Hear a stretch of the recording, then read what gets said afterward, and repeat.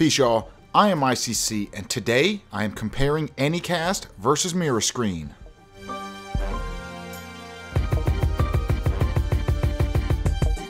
So after owning both of these devices for a while, I have decided to record my thoughts. These are HDMI Wi-Fi dongles or wireless display receivers. However you want to put it, these let you view video on a big screen TV or any other device that has HDMI input. They are comparable to something like Chromecast. They both work with iOS devices including iPhones, iPads, as well as Android phones and tablets. Airplay and Miracast modes are available and you must have a Wi-Fi network to connect to. The devices take advantage of Wi-Fi to display on the TV. I do recommend a firmware update and make sure your power supply is 5 volts and 1 amp. If it's underpowered, the devices will suffer performance issues, and if it's overpowered, you risk frying the devices. It's not very difficult to set up once you understand how. It may seem confusing at first, but I have completed the tutorial if you need. Just look under my other videos. Now, let's compare them. The first thing we have is the boxes and the packaging. They are basically the same. However, I would say I do prefer the way the Anycast device is packaged because it is easily accessible. It has a door right here on the front of the package that is held shut by some Velcro. The Mirascreen doesn't have the door, you have to pull it out of the box. This isn't a big deal, but I do like the Anycast box more. When we actually compare the physical devices, they are almost exactly the same.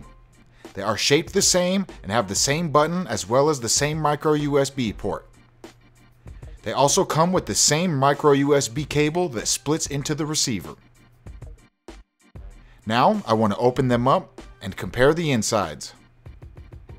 First I will open the Mirascreen and the first thing I see, AM8252B processor chip.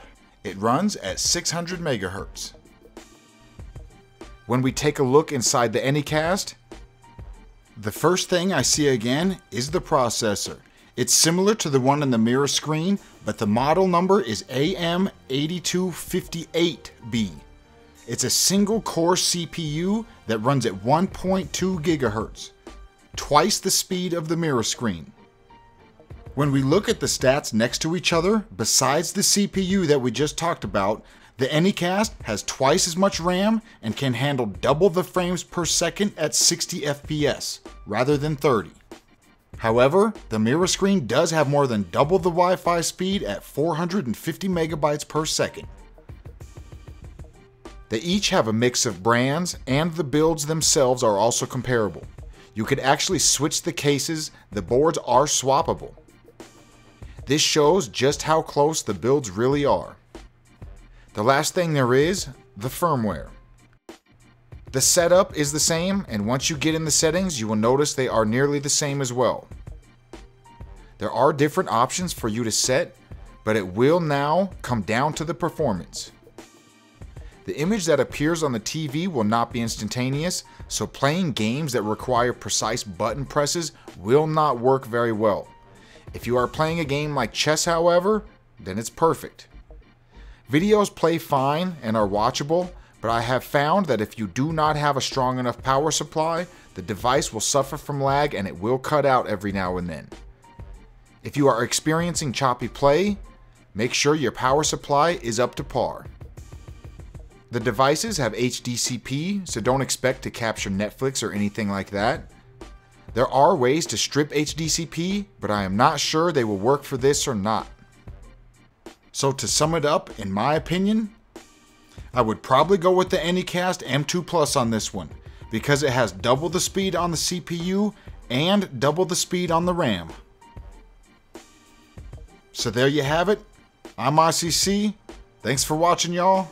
Peace.